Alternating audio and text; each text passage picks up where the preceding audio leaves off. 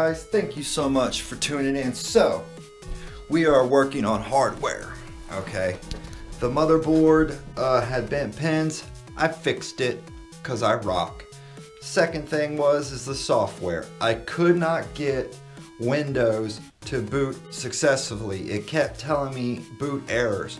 So I reached out to a friend of mine, Doug, and me and him kind of went back and forth, kind of chewing through some ideas, and we did a process of elimination, and I finally got something to go. Well, we had to use my USB Windows stick, all right, and then on top of that, I went through 1, 2, and 3 hard drives. The first one right here already had Windows 10 on it. When I put this into the system, I immediately get a boot error from this hard drive. But this hard drive works in other systems, okay? So let's put a brand new fresh SSD in the system with a brand new copy of Windows 10. All right, successfully. But what was happening is that when I was putting in the product key, it was giving me an error. So I tried to pull up the command prompt to try to uninstall the product key so I can reinstall the product key, if that makes sense. Nope, that didn't work either.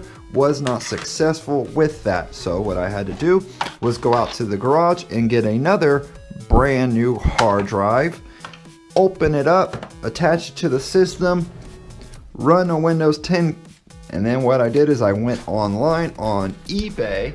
I went on eBay and bought a Windows 10 key. Unfortunately, the first key that I bought was a sham. It did not work. So then I had to purchase a second key. Luckily for me, they were about 10 bucks. But the whole purpose of all of this is that I wanted to get the Fusion.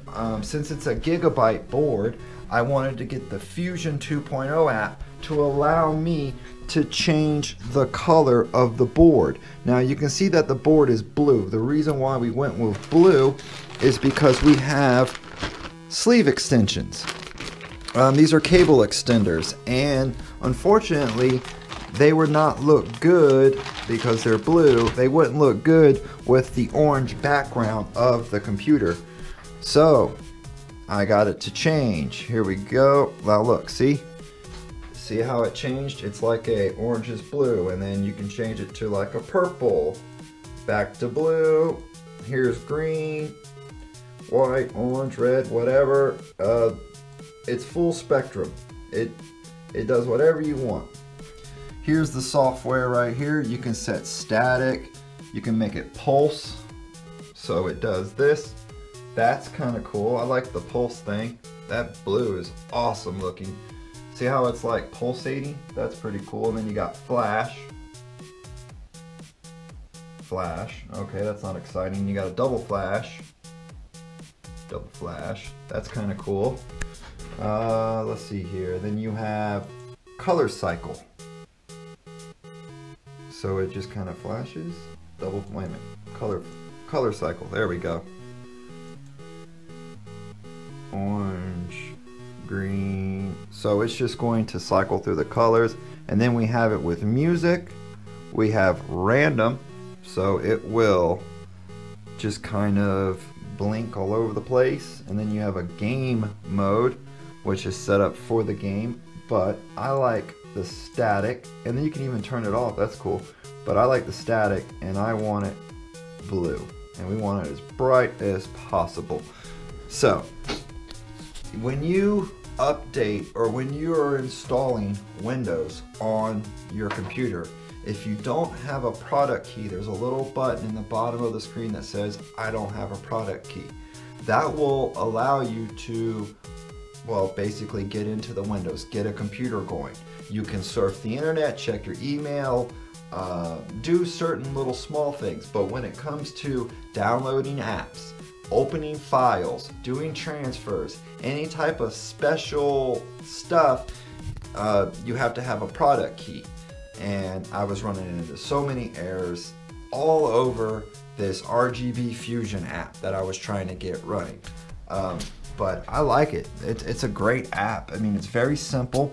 The cool part is that you can hook the, I have to work on this next, but the graphics card, we can get the graphics card to sync with the motherboard, all right, which I'm just now noticing that it's on purple and blue. And then the fan up here, this whole assembly, I'm going to actually replace it. I'm going to put this back in the box and replace it with a UFO style in CPU cooler. And then we have this awesome acrylic base that it is put into. Let's see if I can't maybe show it to you guys without damaging anything, especially like the TV. Like, you see underneath it, looks real nice and clean.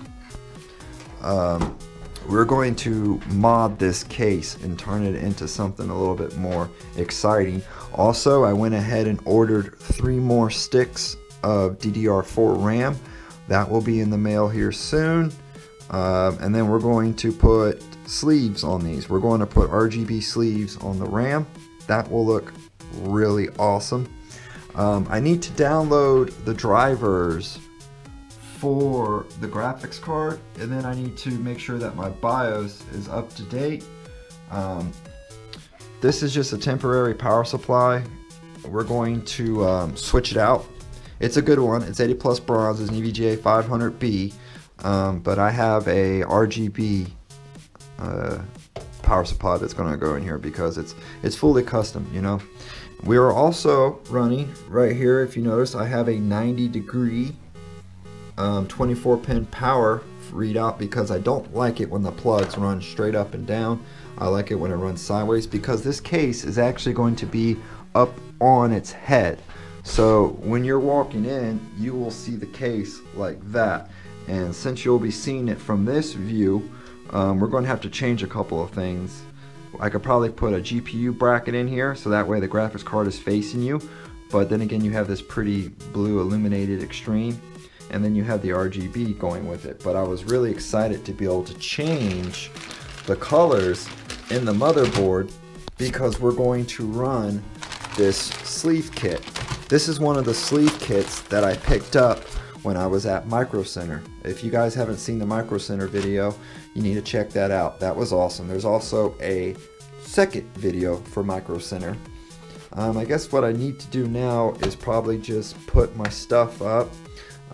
This has a Windows 10 on it. This has a non-valid Windows 10. So what I'm going to have to do with this is hook it up to the system and reformat it back to be in blank, and then I'll just put it back in the box and save it for another day. Once this system is fully running, it's going to have a couple different hard drives. It does hold an M.2 drive, which will go right there, so it's going to have that. That's going to be, I wanted that to be my boot drive, which is not a problem. I can do that again. That's fine. I'll just have to install it, reinitiate it, do it, and then re-download all of this crap back onto the drive to get it to run. It even has an see right here, it even has an aluminum heatsink for it. That's what that is right there. That's for your M.2s. So you can actually run them, 2 of them in RAID. I'm not sure about that yet, but we're going to have an M.2. We'll have the SATA, and then we'll have a 1 terabyte hard drive hooked to it. This is going to be our editing and rendering station. This is what I'm going to use to make my videos on and stuff. My current system, which is this one. My current system, which is this one right here. I've actually done a video on this one. Do you see those RGB glows? Those the RAM sticks are glowing. That's the same situation I'm going to put in the other one. And I actually thought about buying another one of these RGB heat sinks because that would look a lot better in the other system, you know. So we're playing with it.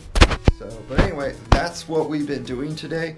I've been working on this system, trying to get it running because we're going to do a pretty cool build in it later. And then also I had to try to go through a couple of issues with it. RGB issue, troubleshooting the hard drive, just everything about it. But if you guys get a Gigabyte motherboard, an Aorus board, or any of the boards that have the RGB Fusion deal in them, I'd recommend getting it because it's pretty awesome. I mean, I like it. I like how you can change the motherboard, the graphics card, the case. I mean, you can have it all linked together, and this motherboard offers that. So I'm really excited about this. I think this is going to be a really beautiful build once I am done with it. The way that the acrylic and stuff, this won't be here. I'm probably going to shorten these, cut it down, and then we'll put a glass dome on top. Or I was looking at a case. There's a case by Thermaltake. It's called I think it's called the P90 by Thermaltake. It's a triangle base case, and it looks like a what do you call it? Looks like a triangle kind of deal. Let's see here. Let's bring this up over here. Okay, so it's $165 just for the case. But this is the case that I want to do this build in. And that's the other thing. I'm seriously considering water cooling it. I've already bought a secondary water pump.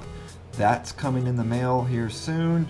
I don't know when it'll be here, but I've been looking through these, and I want to build out of this. I think this would be a phenomenal case to build out of. I think it looks I mean, it just looks so cool. And there's plenty of things you can do with it. All kinds of stuff. So that's probably what we'll end up doing. Yeah, the P90 GG of Vision. Yeah, and its cool part is that this thing actually, hold on right there, see that? See how it lays down on its side? And then it can either be in the upright position or you can lay it on its side. I love that. That is awesome. I could do so much out of that by adding features to it, changing the design, getting rid of these poles, put my own glass in there. I mean, just the list goes on of the things that I could do. So, alright, I'm done ranting and raving. I've been talking to you guys for a while now about nothing. And yeah, I hope you guys subscribe. Thank you for watching. And as always, you guys be cool, and computers